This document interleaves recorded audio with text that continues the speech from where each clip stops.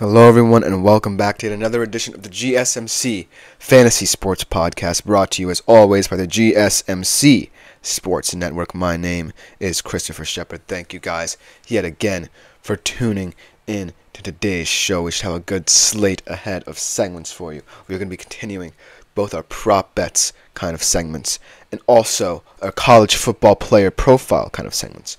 And this is going to be a very interesting mix. We have a mix of breakout stars, either from last year or from years before, journeymen, established veterans, and then we have two more AFC East teams to round out that division, as we finished off yesterday with two other AFC East teams. So that will give you a hint of what's ahead. But before we get into any of that, I do want to remind you to like, follow, and subscribe to the show.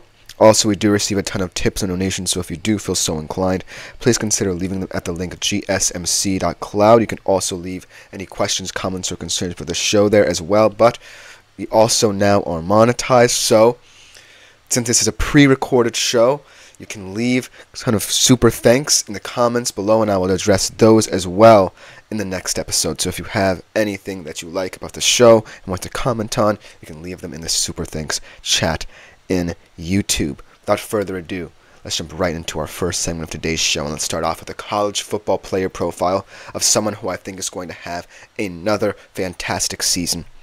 True freshman last year at Arizona, a program that hasn't had a history of good, consistent success. But as soon as this young man came in, Arizona looked like a team that could contend potentially for a CFP spot this year. They are in the new look Big 12, so it's going to be very difficult for them to really kind of force themselves into the conversation in that conference as it's beginning to get more crowded. But I do believe that this young man is well equipped to carry this team to high heights while there. They also have a new coach, but again, I think this young man is still well equipped, and that young man is Mr. Noah Fifita.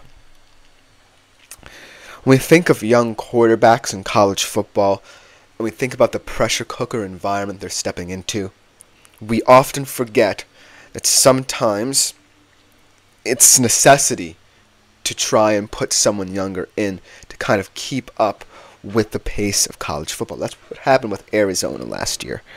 Jaden DeLora did not necessarily work out. A lot of injury problems, so Noah Fifita truly had to step in and he shined in that spot. And I think that kind of unexpected factor really led him to kind of go under people's radars before transcending into the national spotlight. And right now, this season, he could be my dark horse Heisman contender. Someone that you should look out for in Heisman betting odds should you want a dark horse. And so, Noah Fifita, this year, it's kind of a different story, but it's kind of the same script. You don't necessarily flip everything in the script, because, well, you still have your wide receiver core, a guy who you really like in Tyrone McMillan, 1,000-yard receiver. But you are in a new conference, and you do have a new head coach. Gone is Jed Fish. In comes Brent Brennan, a good coach out of San Jose State University. Really kind of made that program his own, had some good seasons there. But it's going to be a test of the endurance of this team. Can Noah Fifita not only perform, but somehow manage to get enough wins so that A, Arizona is not a disappointment, and B, they're still in the national spotlight. And so that's going to be the big challenge for Noah Fifita. The small challenges he's already exceeding. I think he's already settled into college football. He now knows what it takes to compete, and so that I'm not concerned about. It's the bigger picture right now, because you're not in the Pac-12 anymore, where it is kind of top-heavy, but on any given Saturday, a team can come out of nowhere and really shock you. It's not as even. It's still even, but in terms of one-score games, that's where the football gods have to play their part as well. And so, while I like Noah Fifita and his profile in the Big 12, I do believe that he will have some stumbling blocks should some contests not go their way early. But let's talk about some of his stats, shall we, because they were impressive for a true freshman. 2,869 yards and 25 touchdowns and 6 interceptions. Consider this, he didn't start right away. I believe he only started about 9 or 10 games in the entire season. And so to get almost 3,000 yards as a true freshman, not playing the whole season, is truly miraculous. His best game also was against USC, a very big game. 32.3 fantasy points, 25 for 33 passing, 303 yards, 5 touchdowns, 1 INT. And since he doesn't necessarily qualify for as many games as, say, SEC quarterbacks because of the fact he played less, his worst fantasy start as a college football quarterback came against Oklahoma. 17.4 points, 24 for 38, 354 yards passing, 2 touchdowns, and 1 INT. And now, in the Big 12, I think that performance definitely matters, but it doesn't matter as much when there's so much parity in this league. I think that a lot of people are starting to parse out who might be the best in the Big 12. You've got your Kansas States, you've got your Utahs now, also making the move from the Pac-12 to Big 12. You've got now your Oklahoma States. These are teams that I believe are better suited for Big 12 play. I have to see if Cam Rising is healthy to really consider Utah that highly. But those 3 teams are perhaps the top 3. Outside of that, it's just a bunch of mid-tier teams just looking to knock off those 3. And out of all those teams, I believe that Arizona is the scariest because, A, Noah Fafita is still very young, and B, he has a lot of his core left. And if Brent Brennan can truly make that core happy, I believe that Noah Fafita will be well equipped to handle certain challenges. I don't have their schedule in front of me, but I do believe it's more manageable than most of those mid-tier teams. And I think that Arizona, when all is said and done, could be that 4th team that's in the discussion, kind of sneaking up on everybody. That being said, the caveat here is that in the Big 12, because of so much parity, it becomes paramount that you don't lose attention span in close games. And in the Pac-12, Noah Fafita was in a lot of shootouts where he was on the wrong end, mainly because Arizona wasn't as talented, but also because they kind of got dragged into that mindset. Arizona doesn't necessarily have to always swing for the fences in terms of getting ahead. The Big 12 is always just about sticking with your opponent, and when the guard drops, you take advantage. We saw it last year. There were a lot of one-score games. In fact, Texas, my team, was very lucky in terms of one-score games. They really let their guard drop throughout games, but at the end they were able to pull through because of luck. If Arizona can get lucky, and I'm not saying they will very often, but I do believe that at the end of the day, they're a team in the Big 12 that might sneak up on everybody. They could play potential spoiler. They could potentially even win the whole thing. I'm not sure, but I do believe that Arizona should be considered. Let's get back to Noah Fafita, what makes him so special. When we talk about a guy like, for example, Jalen Milroe, who's in a similar situation to Noah Fafita, the fact that he's a sophomore, new head coach, we get a lot more excited about him because of the profile he's in. Alabama has been in the national radar for many years because of the Nick Saban era. Arizona only came into the national eye last year because of Noah Fafita. So Noah Fafita, I feel like, should take advantage of Arizona still being a little bit disregarded to really cement his place in the Big 12 as one of the elite QBs in it. In terms of fantasy, I'm not necessarily worried about him. As long as he has McMillan with him, he and McMillan are probably the best QB wide receiver duo that you may never have heard of before if you haven't followed the Pac-12. But I will say this. When we think about young quarterbacks now coming in, Nico Yamilieva at Tennessee, Garrett Nussmeier at LSU, Miller Moss at USC, they all have one thing in common. They've only played in either one game or in small sample sizes. Even we could take Alex Orji up at Michigan. Noah Fafita is the only one of them outside of Jalen Milroe to have gotten that experience last year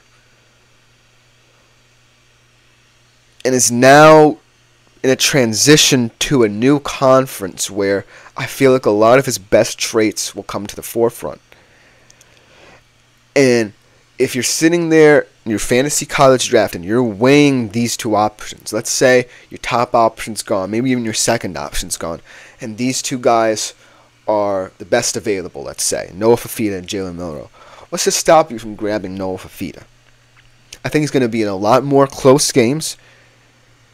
He's well equipped for shootouts because of the Pac-12's nature last year. And I just feel like the fact that Arizona hasn't been as good as Alabama for as long as Alabama, expectations aren't going to be as high. Notice how I did say that those three teams are probably going to be the best bet. I'm not including Arizona. I'm just saying that they could be right there. But at the end of the day, they haven't earned anything yet. And Noah Fafita should take that opportunity and say, I'm going to earn it by my play in a new look conference. And that being said, when you're weighing these quarterbacks and these younger guys, it's better to take the more unknown than someone whose expectations are sky high, in my humble opinion. Because Noah Fafita has proved that he can hang tough. That'll just about do it for this segment. Coming up next, we'll be transitioning from player profiles to prop bets. We are going to finish up the AFC East, starting off with the Miami Dolphins right after the break. I feel like I'm losing my mind. Is everybody in the world blind? Please, Lord, give me a sign, a sign. I feel like I'm losing my mind. Is everybody in the world blind? Please, Lord, give me a sign, a sign. I wanna be the greatest. Everybody on the fake shit. I look around and feel like everybody is the fakest. I make this every day and I'm impatient, hoping one day I blow up from the basement. Statement, the top is so vacant. I don't hear shit that I think is amazing. Waiting for my day when I'm playing sold out shows for 1,000 faces. Hey, give me that crown, get in my way and to be put down. It ain't your place, all this my town. If I want that shit, then I'll get it right now. I'm losing it, the noose it fits, some losing shit, a stupid myth. You choose to live or choose to dip, you choose to fight or lose your grip and lose a gift. I feel like I'm losing my mind. Is everybody in the world blind? Please, Lord, give me a sign, a sign. I feel like I'm losing my.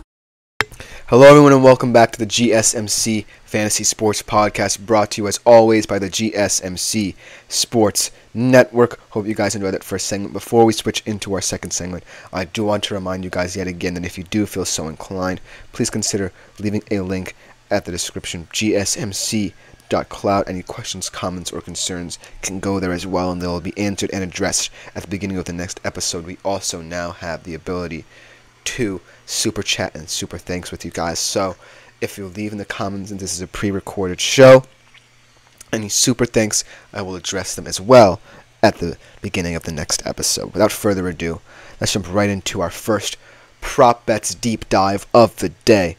We're going to finish out the AFC East.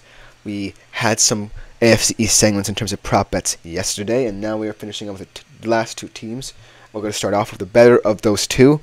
the much better of those two, should I say, in the Miami Dolphins, a team that's actually really expecting to perhaps win the AFC East this year. They certainly have the pieces tied down. They tied down Tua, they tied down Tyreek, and now they look better than ever. They gotta hope that their defense, especially those linebackers, stay healthy in Bradley Chubb and Jalen Phillips. But overall, this is a team that definitely can compete to win the AFC East and maybe make a deep run in the postseason if they don't play in any cold conditions, if you know what I mean. Now, when I think about what I love about the Miami Dolphins, is that a lot of their offensive mindset stems from the genius of Mike McDaniel. Mike McDaniel could have just put all that speed on a field and just said, hey, all these guys are going to go deep.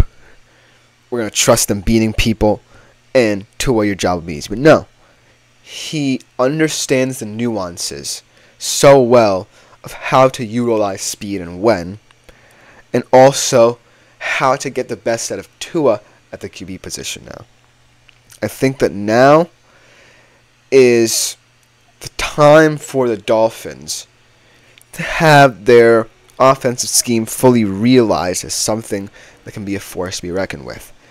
The Chiefs started doing it a little bit when Tyreek Hill was still with them, and now I feel that the Miami Dolphins want to infuse this kind of speedy mindset infused with nuanced play calls to really try and dominate the AFC. They still are a little ways away. There are still some teams that I would consider ahead of them, maybe even two teams in their division now, in the Bills and the Jets. But at the end of the day, the Miami Dolphins are still going to be in the conversation in the AFC. Let's start off with their over-unders in terms of wins. They're at 9.5 wins. Pretty appropriate for this team, I would say. And I think that all comes down to whether or not this offense stays healthy. Last year was the defense that really gave them troubles when Jalen Phillips went down and Bradley Chubb went down, even Jalen Ramsey missing most of the season with injury. But at the end of the day, the offense is what really makes this thing tick here.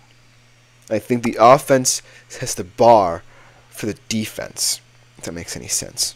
When we saw it in the 70-point beatdown of the Denver Broncos, I really think a lot of their game plan was just predicated. And to be honest, the Denver Broncos defense was terrible at that time, but still, it was predicated on beautiful play calling, the incorporation of the speed they have. It's one thing to have that speed, like I said. It's another thing to have the knowledge to utilize it well. And so, I think this total can easily be met. The Dolphins do have a tougher slate than people think. I think the NFC West is definitely a tough NFC conference to play, or division, rather. But, at the end of the day, playing 6 games with the AFC East is much better than playing 6 games against, say, the AFC West, where you have to play with Chiefs, and the Chargers and Raiders are very gritty, physical teams that might drag you into their game plan. So the Dolphins have it a little bit easy because they know who their opponents are. And they know that in order to really make a statement, they have to beat both the Bills and perhaps the Jets now. So at the end of the day, I'm taking the over here, but there's a little bit of a caveat. I think this year the defense will actually stay healthy. I think that Bradley Chubb, Jalen Phillips, Jalen Ramsey will also on the field, and it will be one of the more vaunted defenses in the league. And the questions are always going to be about the offense as well. If Tua stays on schedule and proves to still be accurate, if Tyreek Hill does not get injured, if Jalen Waddle becomes more competent this year, then I believe that this team can be a force to be reckoned with in the AFC East. At the very least, I think they can make a playoff run, like I said, if they avoid that cold weather. But I think that at the end of the day, realistically, when you look at this offense, you can't get past the fact that this looks like a 9-11 win team. Now let's look at a player who I've spoken about countless times for the Miami Dolphins in terms of whether he will show some even more progression or whether he will kind of regress. And so, Devon Achane is definitely going to be a player to really key in on if you're a fan of the Dolphins, or whether you're a betting enthusiast, or someone who plays fantasy and wants a good second option off the bench. Because Devon Achane last year really was kind of the whole chess piece of the McDaniels system. Because you had Mostert, who kind of has a very sneaky speed. He's better with his speed after contact, I would say, for Raheem Mostert.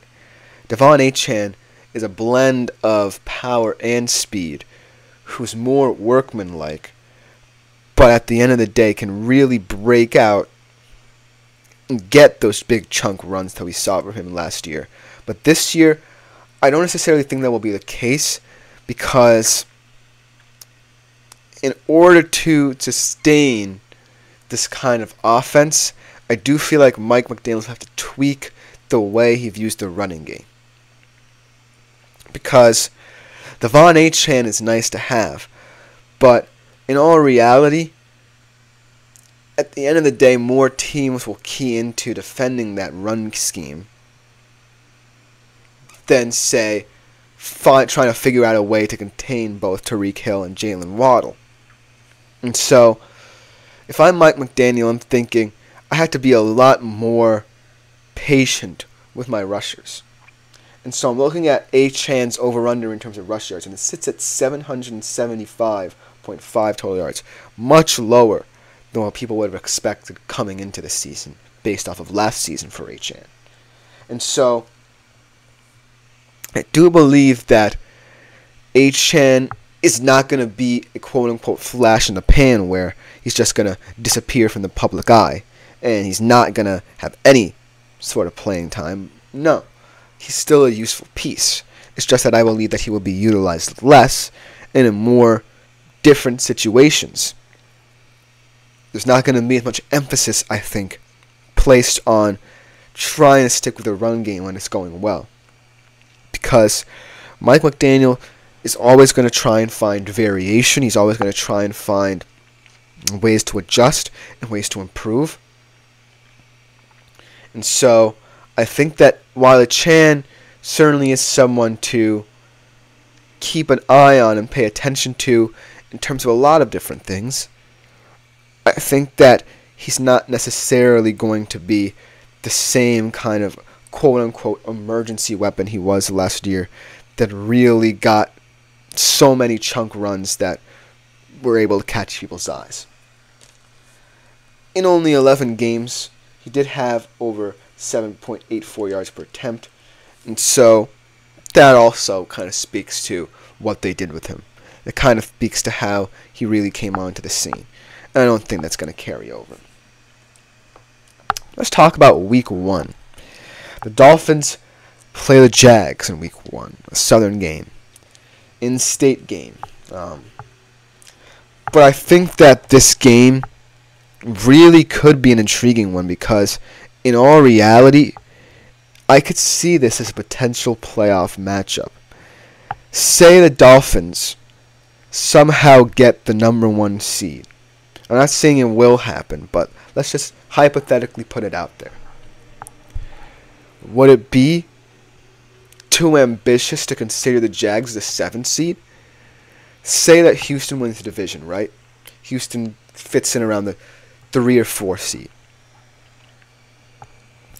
I think that the Jags potentially could slide into the 7th seed. If you think about it, the AFC North is going to beat each other up. So potentially only one team from there will advance. Maybe 2. There's a place for some madness to happen. And if any division is more even than others and can actually get more teams to the postseason, I would say the AFC South. I would say that the Texans, the Colts, if Richardson is really who we think he is, and the Jags all have a conversation to be had to get into the playoffs. And so I think this could be a very interesting and telling game, both for the Dolphins and the Jags. For the Dolphins, though, I'm taking the points with them. They're at minus 3.5. I think this game will just be about, whether or not Mike McDaniels can truly employ many different ways. I want to see a lot of different looks as to what the Dolphins could be this year. Because last year, they kind of switched more to the running game, and it did help them in spurts. But when they focus on the passing game, I think that's where they can really shine. And so, it's the Jags and the team that's trying to stay in the conversation. If the Dolphins can set the tone against them, that will be a kind of precursor for things to come, and potentially a warning shot to the entirety of the AFC that these are not the Dolphins who we thought they were going to be. This is a more balanced Dolphins team. And I think there's a lot more incentive to this. I think that the Dolphins organization is realizing that Tua and Tariq are integral to how the team will open up and expand their offense. So by tying them down, that really adds an incentive to start winning and start winning fast, because they don't want to fall behind this crowded AFC pack.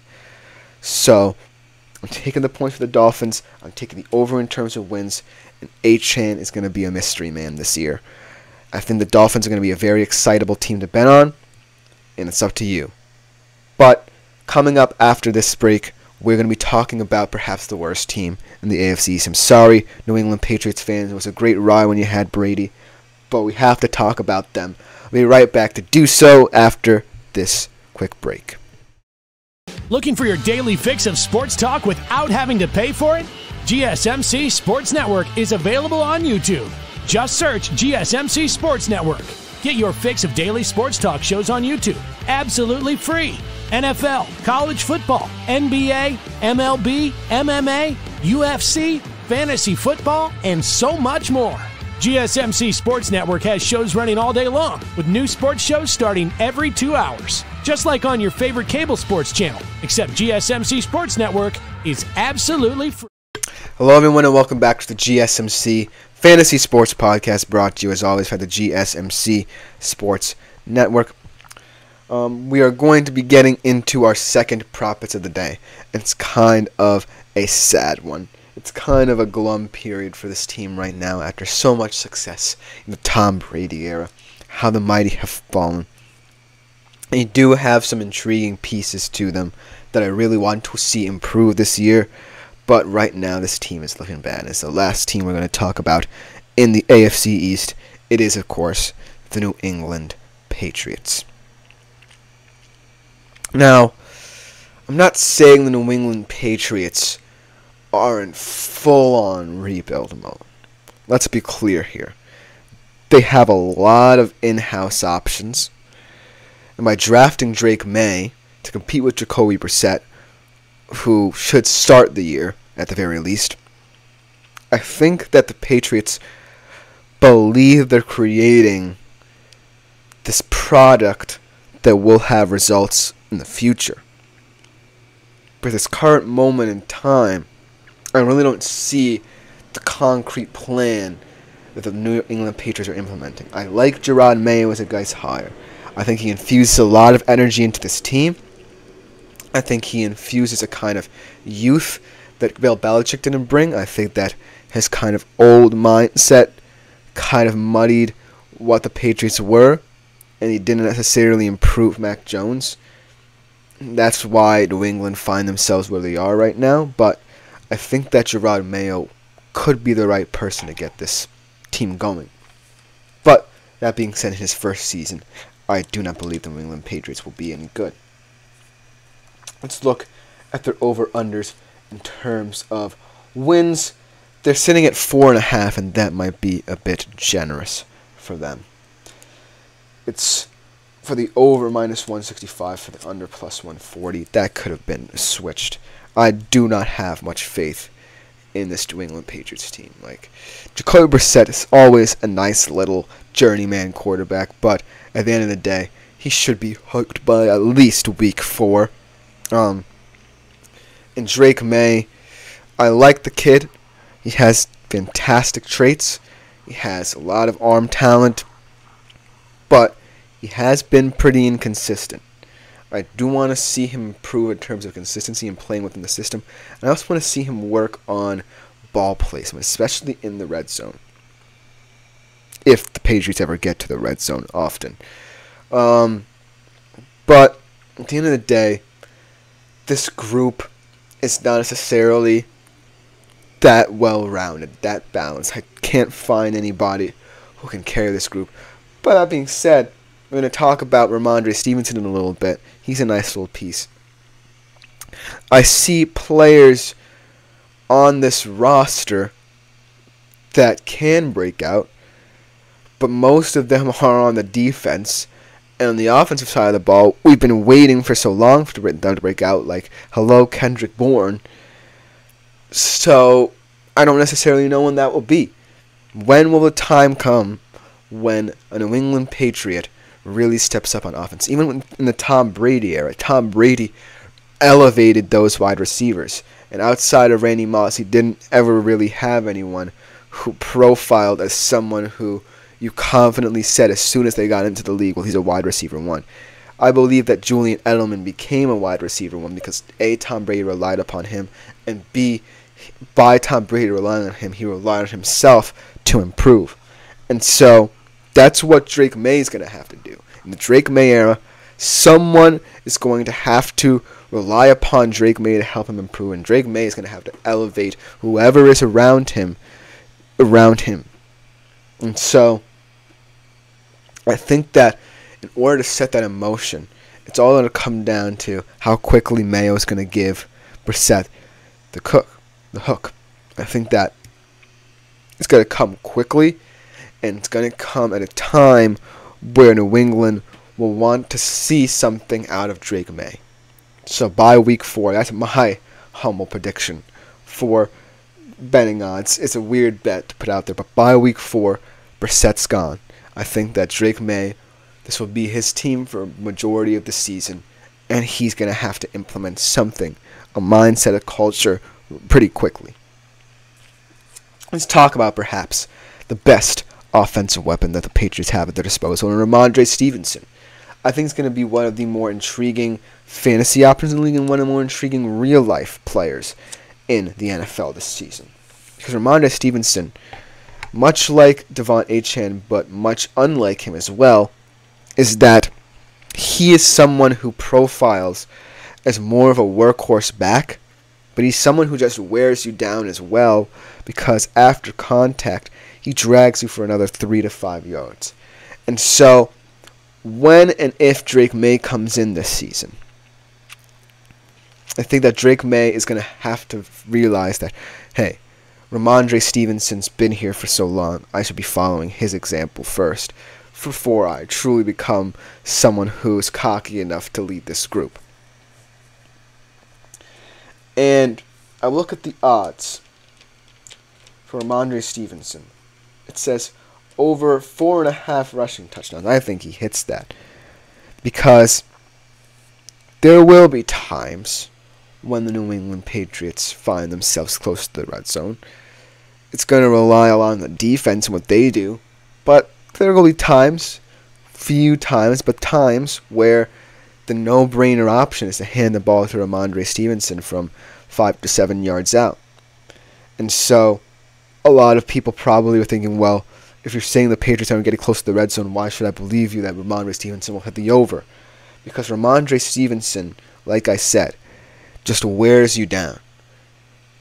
And when he wears you down, eventually a 7-yard run could become a 30-yard run. You see what I'm getting at here? I think that Ramondre Stevenson sets up so well for this New England Patriots team because we know that there might be some ineptitudes in terms of the passing game. So I'm taking the confident over on Ramondre Stevenson in terms of rushing touchdowns. That being said, at plus 375 to have the worst record in the NFL, I have to take that. Because I think about other bad teams, say the Carolina Panthers. I talk about how they can't be worse than last year. I look at them, and they've made big additions to try and get Bryce Young to a point where he feels comfortable in the NFL. They drafted Xavier Legette. They fixed their offensive line a little bit. They added Thielen last year. Let's see if he can help him in his second year as a Carolina Panther.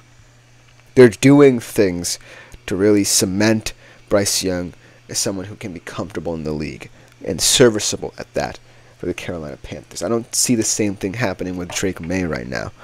I think that a lot of Patriots things are in-house and their own way. And I don't think that will work in the long run. They got to start building around this kid if they want him to A, have any trust in this team, and B, build trust with the team he has. And so at this current moment in time, I can't see a path where New England's going to be competitive this year unless Drake May is this revelatory player. And so, why not have the New England Patriots have the worst record in the NFL?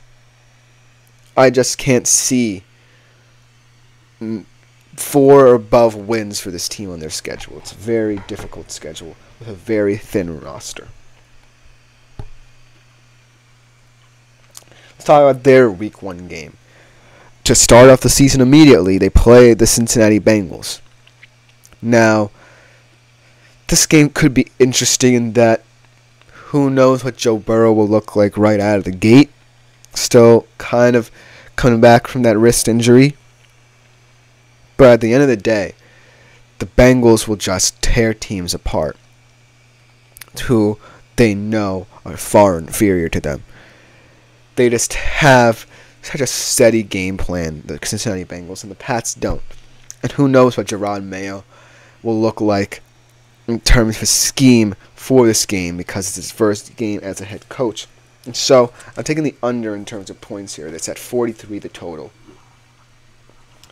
And I believe that at the end of the day, perhaps Brissett or May, if he's the Week 1 starter, because I'm not necessarily leaving that out of the question, can keep up with Joe Burrow. He's such a calm and composed presence, whereas you don't have much calm in this offense. If you start Brissett, right, I think it's such a precedent. I think a lot of people in the Patriots camp, and I might be wrong about this, might want Drake May to start because they want to start building something quickly because they know they're in for a rough season. So they're like, they might be thinking that if May starts out right away, then perhaps they can get him to settle down and he can start building confidence in these players. But whether or not either one of them cannot keep up with Joe Burrow. That being said, I do think they're very even defensively. I like the battle of stellar kind of edge rushers in Judon and Hendrickson. I think that this could turn into a defensive slugfest should the Patriots look solid on defense. I think that Jerod Mayo, at the end of the day, is more of a defensive-minded coach, if anything. So he's not necessarily tossing and turning about them at night. And so I think at the start of the season, maybe it will be a good thing if the Patriots lose, but it's a much lower scoring game than people think because the Bengals have the opportunity to make this look very ugly. But if the Patriots defense can drag them into this game, then it could even out. And so that's what I want to see out of the Patriots. Can they find a way defensively to bolster their offense? I think they need to win a lot of field position battles as well to truly try and win as many games as possible so that they don't have the ignominy of being the worst team in the NFL this season. But it certainly looks like that as we stand. But we'll just about do it for my prop bets for today's show. Coming next, we have our first kind of veteran in terms of college football player profiles on today's show. We're going to be talking about an undervalued star in the SEC when we come back after the break.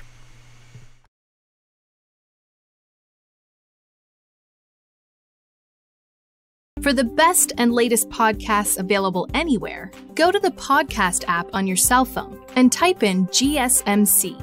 to access free content-rich podcasts on health and wellness, book reviews, sports, entertainment, relationships, social media, movies, technology, finance, and even weird news. Subscribe and download the GSMC Podcast Network's family of shows, available everywhere podcasts. Hello, everyone, and welcome back to the GSMC Fantasy Sports Podcast. Hope you guys are enjoying the show. We are in the home stretch with our last two segments, and our last two segments will be two exciting, fascinating college football player profiles about two veterans, both with very different trajectories to how their careers have panned out. Let's start off with the one who has kind of been undervalued, played in the SEC throughout his entire career. When we think of SEC quarterbacks of recent years, we think about, Carson Beck, Stetson Bennett, Jalen Milroe, Bryce Young, all of these guys. But we always kind of forgot about this guy. And I do want to give him the due respect he deserves, give him his flowers in terms of fantasy option, because he definitely is an intriguing one. Without further ado, let's jump right into the fantasy player profile of Mr. Jackson Dart. Like I said, think about the SEC, you think about the big guys. You think about the Alabama QBs. You think about the Georgia QBs. You might even think about right now Quinn Ewers coming into this. You might be thinking about Arch Manning in the future. But at the end of the day, Jackson Dart has always deserved to be in this conversation as one of the better elite college football QBs in the SEC. As soon as he came to Ole Miss, he really revolutionized Lane Kiffin's offense. Lane Kiffin wanted a guy like Jackson Dart, a lot of moxie, a lot of strength, a lot of determination at the quarterback position to really help get Ole Miss into the national conversation and the SEC conversation. And he's done that in spades. And this year, Ole Miss can surprise a lot of people. And I don't think that the SEC is as cut and dry as people think it is. Yes, Georgia and Texas are there. But after them, there are teams up and coming who might knock them off their perch. And Ole Miss has a good chance this year to do that. And it's all because of Jackson Dart. Now let's talk about all his departures. He loses a big one in his backfield in Quinshon Judkins. But Jordan Waters is an apt replacement. And Jackson Dart is going to be proving a lot of people that he doesn't necessarily need Quinshon Judkins in the backfield to look like a star. Without further ado, let's jump into the stats that make Jackson Dart so appealing and what you might have missed in terms of undervaluing him. 3,364 yards last year, 23 touchdowns, 5 interceptions for him. 9.4 yards per attempt. He's really flinging the football down the field, really catching the eyes of many people in terms of that regard. And he will catch your eye if you didn't know his game beforehand. His best game was against LSU. That's a team that he's going to have to win against this year as well. 42.6 fantasy points, 26 for 39, 389 yards, 4 touchdowns, 50 rushing yards, and 1 touchdown as well. We do know that Jackson Dart does have that dual threat ability at the QB position. His worst, though, was against Georgia. Only 5.5 fantasy points, 10 for 17, 112 yards, 1 interception. And so, I do believe that Jackson Dart has a unique opportunity this year. Georgia comes to his house, and he doesn't necessarily have the most daunting SEC schedule. So, the reason why I think Jackson Dart can't be underestimated isn't necessarily because of that manageable schedule. It's because he's always been doing it. And he can't help it if the team doesn't perform around him against teams like Georgia and Alabama and now Texas. And so, consider Jackson Dart. He's really gotten this Ole Miss squad ahead of schedule. And so, keeping it on schedule just means that, hey, he knows he has the opportunity to do something even bigger than Ole Miss thought. They have the 12-team CFP. There's less, margin for error. There's, more opportunities for him to kind of slip up. But also, there's less margin for error because say Ole Miss only loses that one game to Georgia. That means they're an SEC championship contender, and that means they're definitely a CFP. If they lose 2 games, they're also considered for the CFP. It's all about now just understanding that this opportunity is the opportunity for the Ole Miss Rebels to really get the respect they deserve, and Jackson Dart to finally get the respect he deserves. Let's talk about his receiving corps, because this receiving corps is one of the best in the nation. Juice Wells is a JUCO transfer who formerly played for LSU. I think he's going to be an exciting, electrifying player, a deep threat for him. Then you bring back Trey Harris, who had 985 yards and 8 touchdowns, second in the SEC last year, and Watkins, who had 741 yards and 3 touchdowns, and so this is a very experienced wide receiver room. Now, when I think about what Ole Miss represents in college football, I think that this year's motto for them should be embrace the chaos, but not just within your own team. Because Ole Miss has always played in a lot of shootout games. That's where you might have learned of the legend of Jackson Dart. These iconic shootouts between teams like LSU, Alabama in the past. All these teams that were in that mid-tier, and Ole Miss playing all these shootouts, and Jackson Dart really shining. But this year is going to be different because the SEC is going to be a lot more like shootout style, in my humble opinion. You bring in 2 experienced Big 12 teams who are accustomed to playing in shootout games. And now you have this dynamic where these teams like Ole Miss, LSU, maybe even Kentucky this year, Missouri, I think that these teams are also going to try and take down the big dogs.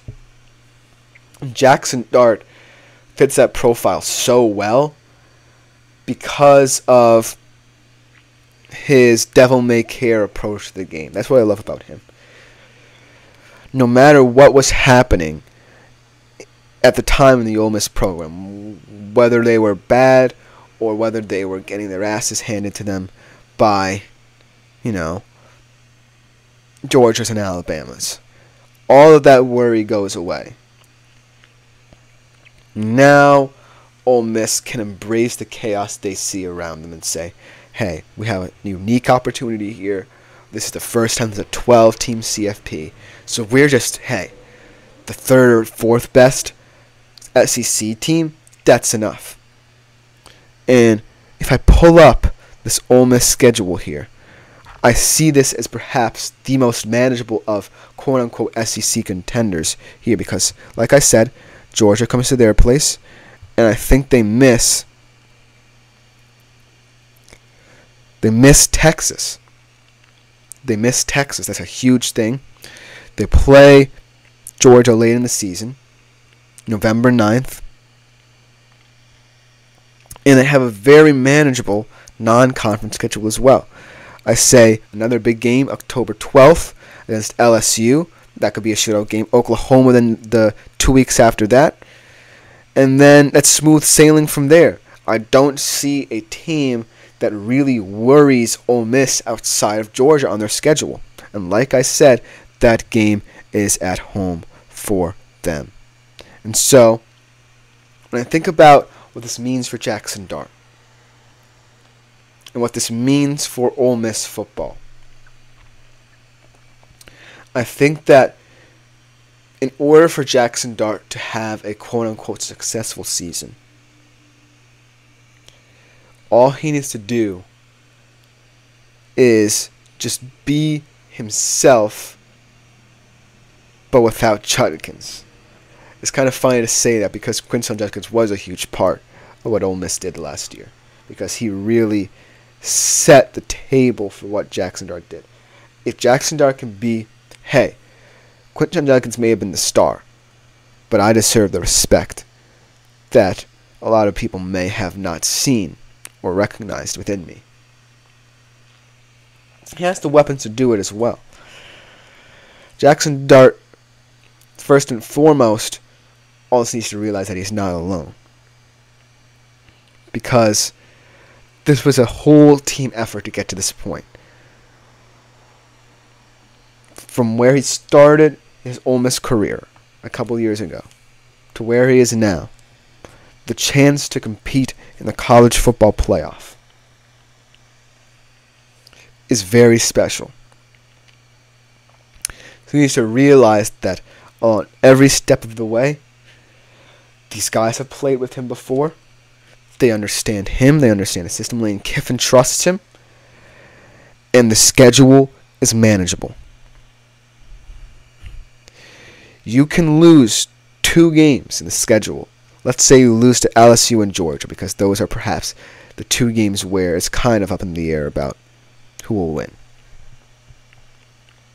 You're still in primo position for a college football playoff berth.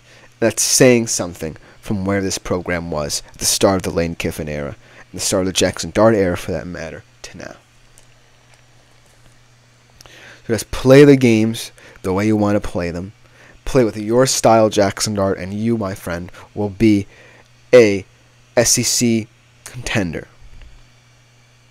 If you don't, then I think this whole project and experiment will come collapsing down on them, and then you will have disappointed a lot of fantasy managers. But in terms of fantasy, I still think Jackson Dart is a little bit undervalued, so do please consider him. That'll just about do it for this segment. Our last segment of today's show, everyone's favorite college football journeyman with an incredible story to tell. We'll be right back to conclude the show with him after this quick break.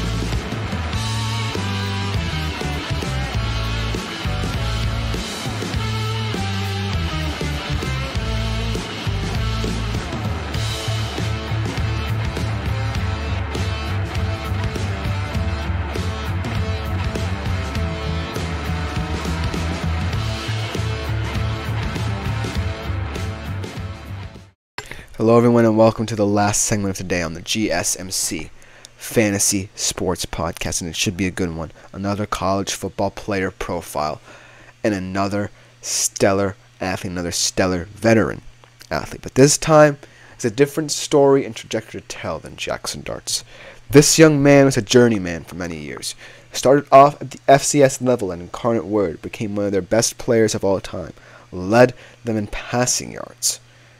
Transferred to Washington State, where he really made a name for himself as a Pac-12 player, and really got Washington State to a level that they didn't expect back into the national spotlight. Unfortunately, they did not follow their comrades to the Big Ten, and they sit in a weird position. And now their quarterback is one of the biggest national names in college sports. I'm, of course, talking about great Cam Ward. And we talk about college football athletes.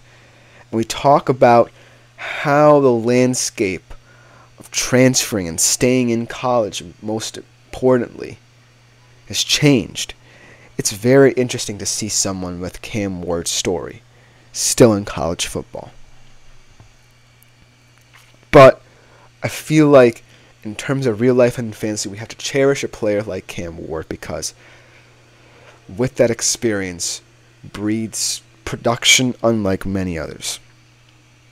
In fact, I only believe that Dillon Gabriel has more passing yards in the span that both of them were in college than Cam Ward. And that's saying something about him. Now he goes to a Miami team that really believes that they can compete right now. It's with a swing for the fences transfer. And if this doesn't work out, I feel like Miami will be set back many, many years in terms of where they are. They have what they believe is the receiving core to take them to the promised land. The ACC is a little bit chaotic. Florida State and Clemson might want to leave in a couple years, so that might open up the ACC a little bit more. But this year is very pivotal because they believed in Cam Ward, and Cam Ward believed in them enough to forego the NFL draft. That's another big part of his story, another big part of the story of what this means to Miami. A lot is at stake for this team. So let's talk about Cam Ward. Last season is last at the University of Washington State. 3,732 yards, 25 touchdowns, 7 interceptions. His best game was against Northern Colorado. Obviously, he's not going to be playing Northern Colorado every single week in the ACC. He's going to be playing some tough opposition. But he did have 20 for 26, 327 yards, 4 touchdowns, 0 interceptions. His worst, ironically, was against a guy we talked about before, Noah Fafita in Arizona. 5.1 points, 22 of 30 passing, 192 yards, and 1 INT. And so, the funny thing about Cam Ward is that when you talk about a player who started at the FCS level, and you talk about him progressing all the way to Miami, and now you're placing so much trust in him, it feels a little bit weird to truly call him someone who might be inexperienced in this setting, because Miami's always going to be talked about in the national scene. And at Washington State even, no one was talking about them outside of perhaps the decision to try and stay in the Pac-12 and not go to the Big Ten. And so, what this means for his career, for going in the NFL draft and going to Miami, is also very weird to consider as well. Because I think that Cam Ward would have looked more appealing in this year's draft as a late round pick than he will in next year's draft. Because last year's draft was a very top-heavy class in terms of, Caleb Williams and players of that nature.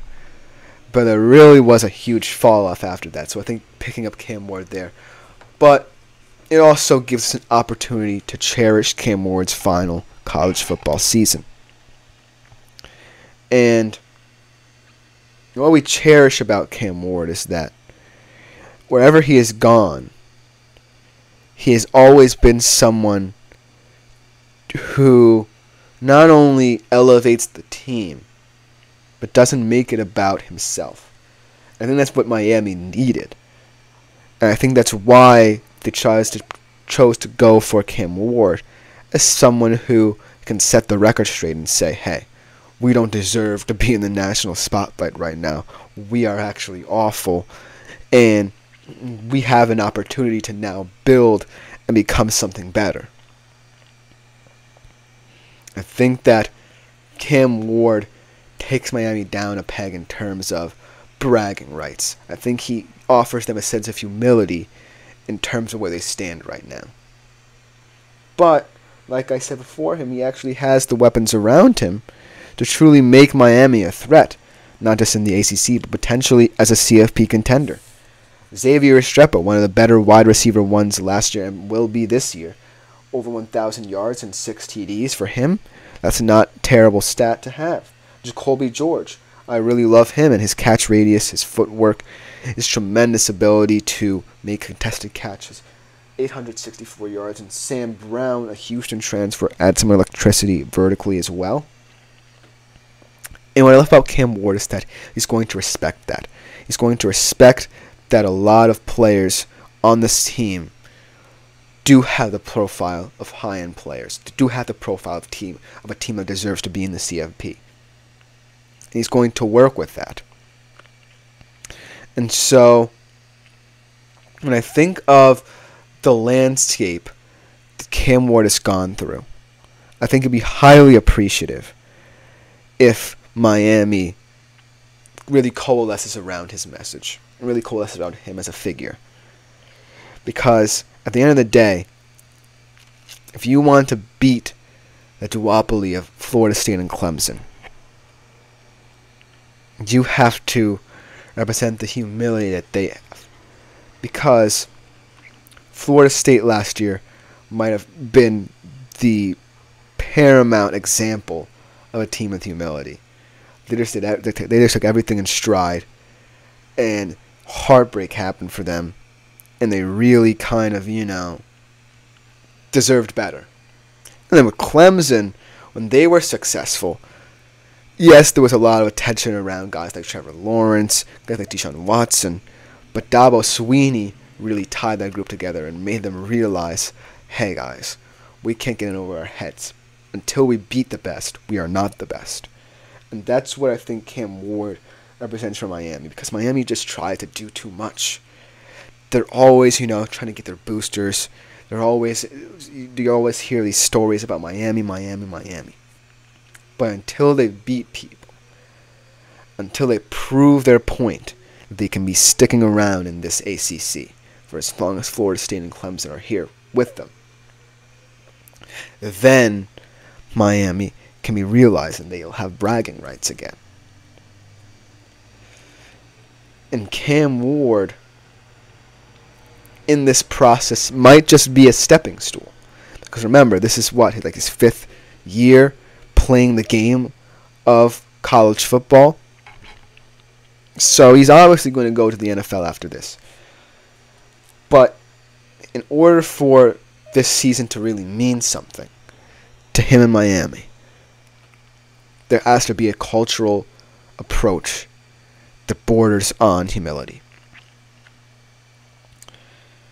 The one caveat I have with Cam Ward going to Miami is his own success. Because I really like what he did for kind of the small school mentality.